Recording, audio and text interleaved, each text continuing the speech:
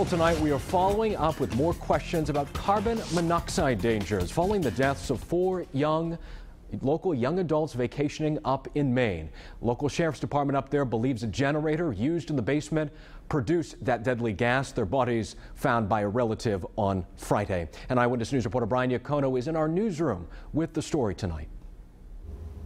This is the danger flyer from the CDC about carbon monoxide. It says the gas cannot be seen, smelled, or heard. I spoke with the captain from the fire department in North Attleboro. He says carbon monoxide is a problem year-round, anytime you're burning a fossil fuel. This is the camp where officials in the small western Maine town of Byron say four young adults from Attleboro and Mansfield died while on vacation. It's believed they were overcome by carbon monoxide, a generator found in the basement.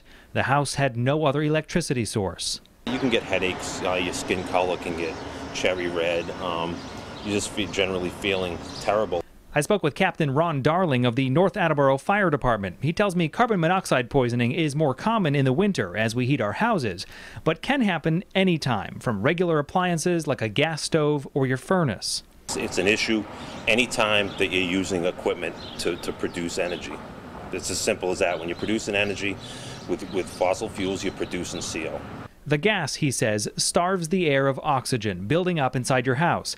If you catch the symptoms, you're lucky, but having a detector provides another level of protection.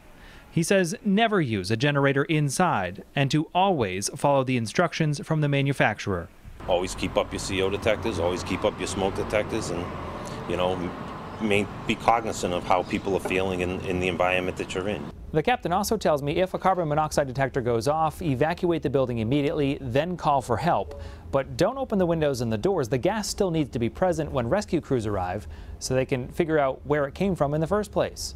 In the newsroom, Brian Iacono, Eyewitness News.